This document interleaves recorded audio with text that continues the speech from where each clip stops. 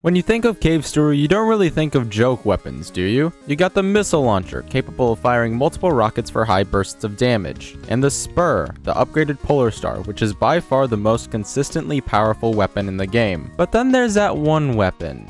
Oh, what was its name again? Oh yeah, the Bubbline. The rules for this challenge are simple. Before obtaining the Bubbline, I must be a pacifist. After that, all killing is fair game. I cannot use any cheats, scripts, or outside support, except emotional, to boost the Bubbline's firing capabilities. I will also be playing in normal mode for obvious reasons. Other than that, enjoy the video. Also, make sure to like and subscribe. This is the longest I've taken on a video in a long time, so I would really appreciate it. The start of this challenge is quite simple and rather boring. I'm basically following VG Myth's pacifist run until I'm able to obtain the Bubbline. So no killing What did I just say? After a quick restart, because I'm stupid, I get the challenge underway, starting off with my first necessary kill, the door. You have to kill this door in order to progress. If you try to interact with it, it just says ... I need as much health as I can to survive all of the hits that are coming my way, so grabbing life capsules are a necessity. After grabbing a shiny thing in the water in the Mimiga village, I make my way to my first boss fight, which thankfully is optional, which I then skip. Grabbing the key to Arthur's house, I get to the egg corridor, and here's where the real pacifist challenge begins. Needing to traverse the whole corridor without killing a single enemy and gathering all the life capsules that I can, I make my way to the true first boss fight, Igor. And the fight is mostly a breeze, even with my level 1 weapons, and after some more dialogue, I make my way back to Mimiga village, making sure to not kill anything in the egg corridor. After that, our next stop is Bushlands, and let me tell you right now, the things I did here should have been reset, but it's a little too late for that now. I accidentally tried to go straight to Choco's house to get the jellyfish juice early, but that doesn't end up working, and I have to go back and pick up Santa's key and let him back into his house. After that, he gives me the fireball, a usually decent weapon, but not today. I'm only using bubbles. He also tells me about the fireplace in Choco's house and how I would need to put it out with jellyfish juice. I go to Choco, get the info about the jellyfish juice, and here's where I should have reset. Instead of playing pacifist like I said I would, I end up just murdering everyone to kill the Carrara. Oh well, I guess. I fight the Carrara for jellyfish juice, and here's where the challenge starts.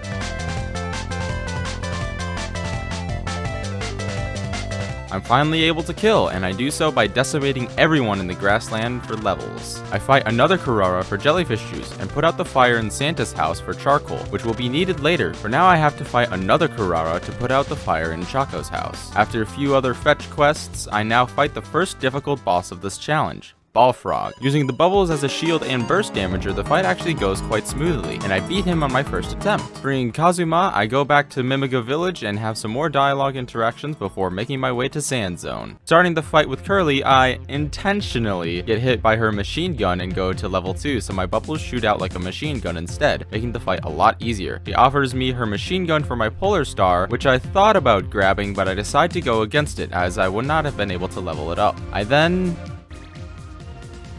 Oh.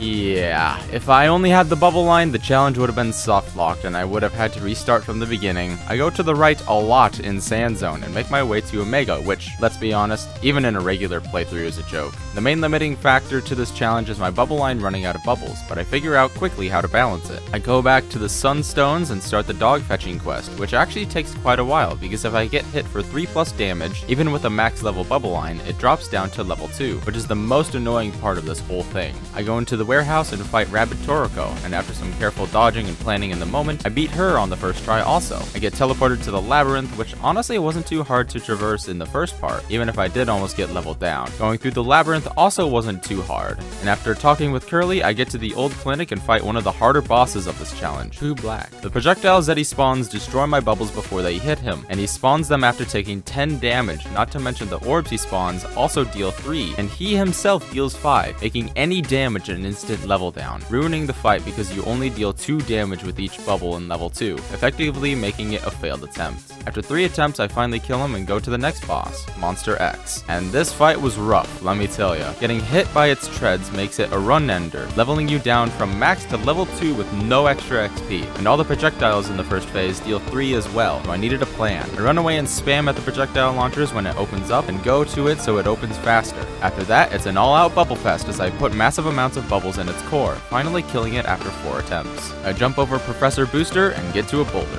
After some dialogue, I started the next Balrog boss fight, and this was actually a lot harder than expected, as the missile positions are random every time and can result in some unfair damage. Not to mention the missiles also deal 5 damage, making every hit an instant level down. Finally, after 4 tries and figuring out the patterns of the missiles depending on where I jump, I make it to Labyrinth M, probably one of my favorite places in the game. The music, atmosphere, and everything make for the perfect calm before the storm that's coming up. After going through the labyrinth, I find myself at the core, where after unjamming and fixing the entrance, I go in and fight the second most difficult boss of this challenge, the core. This fight is an all-out bullet hell, with projectiles and missiles and everything going everywhere, dealing 3+ damage a hit, leveling me down and making the fight very annoying. I get nowhere close to beating it on my first attempt, which is a good sign that this is going to take a while. After 12 attempts, I finally kill it, with my strategy being getting as close to the core as possible while dodging the attacks of the miniature cores by jumping. Of course, I wasn't going to do this no-hit, and that was part of my plan, to sometimes take damage from the mini-core's attacks to deal more damage to the core itself. Curly also put in the work during this fight, as her minigun is able to kill the projectiles in one hit, as well as deal a lot of damage to the core. My goal is to stay as close to the top of the arena as possible, as dodging and dealing damage while being on the ground is nigh impossible. After playing it safe during the last bit of health, I finally kill it after 40 minutes of attempts. After Misery and Doctor escort the core, it looks like my time is finally up. The water starts filling the room, and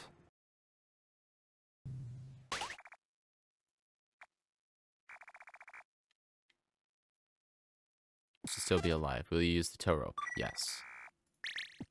Now it's time for Waterway, and I'm gonna be completely honest, even with the addition of the air tank, this area is quite boring. So after making it to a small cabin located near the jellyfish, I put Curly on the bed, and with some knowledge I get from a book in the bookshelf, I learn how to service flooded robots and drain the water from Curly. After some dialogue, she becomes unconscious again, and I take her with me. Make it out of the Waterway finally, and the Ironhead fight actually wasn't too bad, and after some careful dodging, I end up beating him without taking any damage. Imagine how humiliating it must be to die to a bubblegun without damaging your opponent at all. And after making it back to... Hey, where is everyone?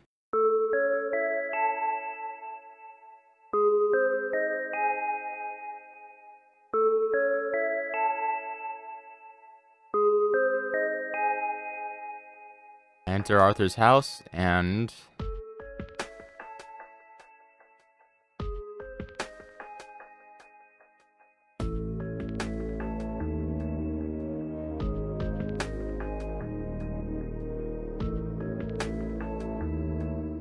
After grabbing the Spur for no reason in particular, I go to the egg corridor where everything there is destroyed. Traversing this wasteland is tough with only a bubbleline, and after some trial and error, I make it to a house. Normally through here, you see there's a chest and there's an opening. So normally what you can do is you can open this chest and you get like an increase of 10 missiles, but you have to fight a boss called the Sisters, which is basically 2 dragons. But I don't need missiles, so I'm actually...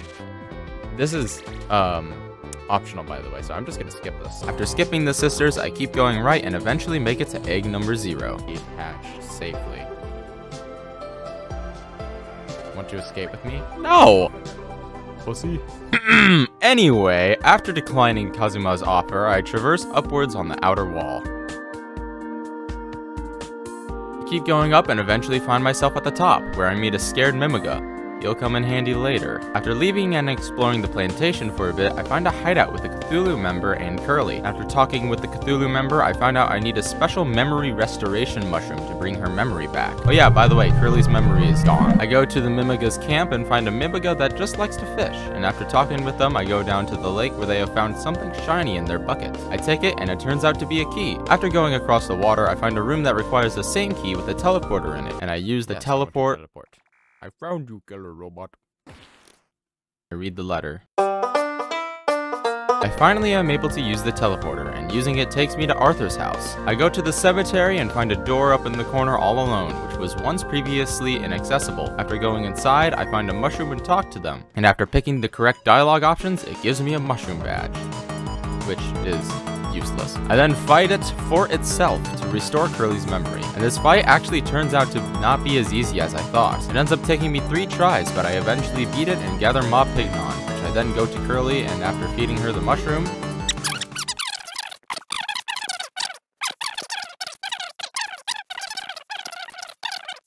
After getting a lot of lore dumped on us, we get the Iron Bond from Curly, and now it's time to do the last main quest of the game. After talking with Momorin, she takes our booster and gives us a Mimiga mask to get a sprinkler for there to be enough power for the rocket. And after gathering all the parts, the rocket is fully built, where after taking it up halfway, I find a dog who gives me a life capsule. Truly why dogs are better than cats. I then go into the last cave, and time for the real challenge to begin. My first attempt did not really go too well at the start, but after making it to the XP capsules and getting level 3, I traversed my way to the Red Ogre, a mini-boss only fought in the secret version of the last cave. After fully expecting him to end me, I end up beating him and completing the secret last cave in my first try, which I was not expecting. I make it to the balcony, and after saving in the prefab building, I take on the last and hardest fight in this challenge, the Terrible Trio, as I like to call them. I kill Misery without taking any damage, but upon making it to the doctor, here's when things start to go wrong. Everything except his crystal, including himself, deals 5+ damage, making 2 hits a level down to 1, where the fight becomes impossible. On my second try, I actually get him to his second phase, where I end up getting down to level 1 and dying because I had no strategy. Finally, after attempt 11, I beat the doctor's second phase and make my way to the Undead Core. My first attempt, I had no clue what I was doing as a strategy and end up dying very early on because of that. Now, let me tell you the strategies for all of these bosses.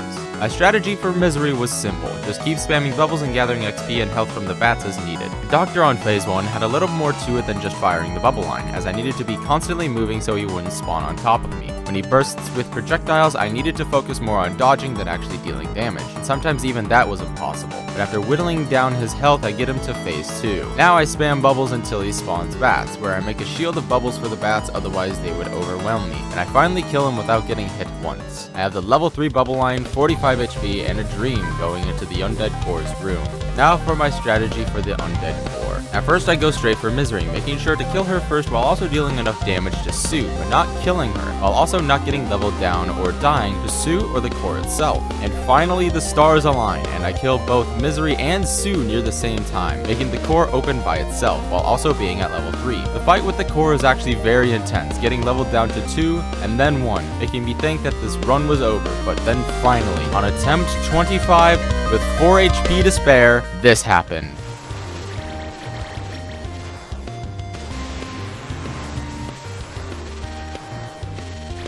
Yes! It's done!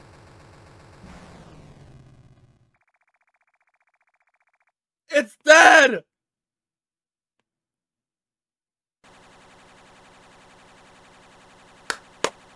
Woo! And with that, the challenge is over. The Undead Core is defeated, and the island is finally safe. While the credits roll, I just want to give a special shout out to Yeterary41, Green Devil, Heavy Press, Butte, Mesa, and you thought this was over, didn't you? Well, welcome to true Bubbline hell. Welcome to the Bloodstained Sanctuary. You know why you're here, and you know why you clicked on this video in the first place, as the ultimatum to any challenge run in Cave Story has to end with this, doesn't it? The projectile and arrow hell of this place is just filled with— Actually, it wasn't that hard, and I beat it on my second attempt. Dude! Doing a true Bubbline only run would be genuinely impossible, but I guess you all want to see the Balos fight, so here we go. The fight starts as you imagined, with me turning the opposite direction and letting Curly spam the Nemesis into Balos while spam clicking the fire button on my controller. The same goes for phase 2, as I wait for Balos to stop jumping before getting as much damage in as possible by jamming the fire button on my controller. You know, maybe this is why my hands still hurt, even though this was recorded in December of last year. Phase 3 goes as a regular playthrough, where I spam the Nemesis into the eyes of Balos, where he then gets into phase 4. At first, I thought the best way to kill him would be staying on the platforms, but considering I'm not a pacifist, I end up sitting in the spikes on the ground as they only deal 2 damage and shoot Curly's Nemesis for dear life. And after 10 minutes of the Bloodstained Sanctuary, I had done it. Wait, no way, no way. Dude! What? 30-minute stream! Balos had been defeated. So, can you beat Cave Story's true ending with the Bubbline? Well, yes and no. You can beat the game's normal ending for sure with only the Bubbline, but with the help of Curly and the Bloodstained Sanctuary, it makes a true Bubbline only run nigh impossible unless you've modded the game, which I had neither the time nor energy for. And, well, that's pretty much it. Special thanks to Yenterary41, Descendium, Mama Hudge, Next211, otherwise known as Casper, Noidball, Bellaboo, Mini Super, and also whoever watched this video to the end. Let me know how you enjoyed this video and what I should improve, and I'll see you all in the next one. Peace!